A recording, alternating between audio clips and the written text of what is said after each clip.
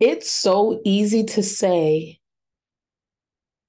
allow money, allow yourself to receive the money.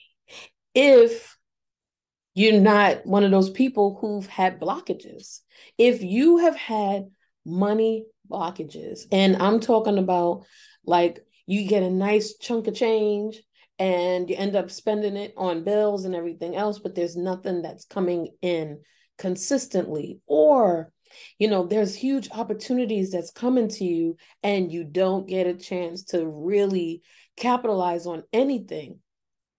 You might have to consider the fact that the subconscious blockages are affecting your conscious choices on how to actually be able to receive money.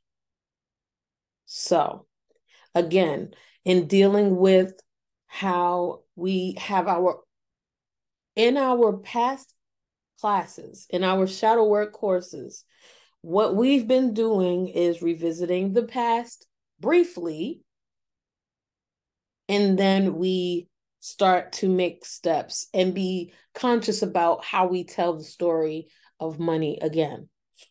But we've done that in the past with our relationships with our parents and our children, our lives and our loves and our friendships, and of course, within ourselves.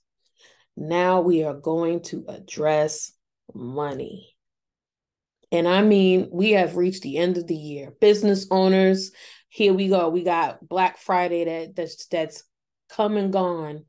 And we need to make this money make sense by the end of the year in order for you to be able to get your tax breaks and everything that we have going on. I mean, we're coming up on a whole lot of changes in our economy, and you want to get those subconscious blocks unclogged.